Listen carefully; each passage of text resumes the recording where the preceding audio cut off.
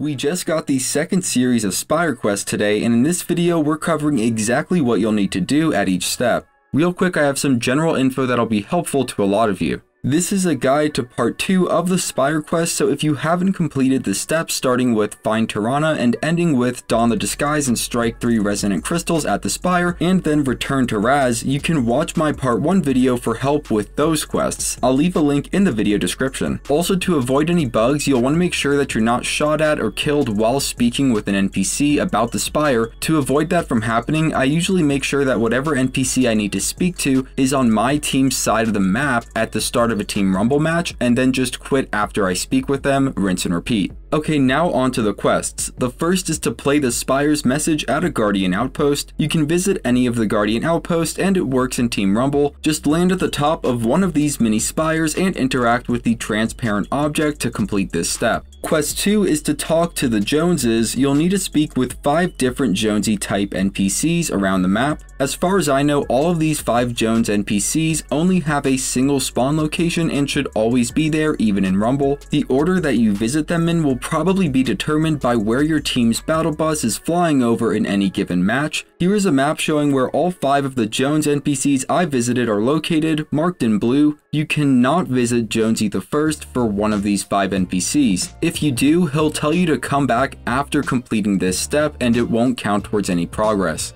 At each one of these Jones NPCs, select the Spire Quest option in the bottom left section of the menu. The first I visited was Wreck Raider or Scuba Jones at Coral Castle. Second was Cabby or Racer Jones at Lazy Lake. Third was Sash Sergeant or Ranger Jones at Weeping Woods. Fourth was Grill Sergeant or Fry Cook Jones north of Pleasant Park and southeast of Stealthy Stronghold. The fifth and final was Castaway Jones northeast of Steamy Stacks. Quest 3 is to find Jonesy the First. He can be found in a house on the northwest side of Pleasant Park. Be careful trying to speak with him about the Spire if other players are nearby, as they may interrupt the interaction by initiating a duel. It's probably best if you wait for him to be dueled and then speak with his ghost form, which will respawn shortly after he is defeated. Again, pick the bottom left option from the menu. Quest 4 is to duel Jonesy the First. This one is a pain because only one player can initiate a duel and defeat Jonesy the First per match, so you've got to be really quick to get to him and initiate it if you're trying to do it at the same time as everyone else. It seems that you need to initiate the duel specifically to progress on the quest, so do that as quick as possible, then stay alive by building as other players maul him to death with pickaxes. I also had some frag grenades which I chucked at him to speed things along. And remember, you're probably best off trying to do this in Rumble when your team's battle bus is flying over Pleasant Park. If you're doing this quest at a later date when not so many people are competing with you to duel Jonesy, take some time at the start of the match to get weapons and shields before initiating the duel.